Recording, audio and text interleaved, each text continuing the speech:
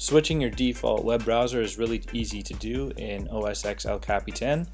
All you have to do is go to this search icon here, type in System Preferences, hit Enter.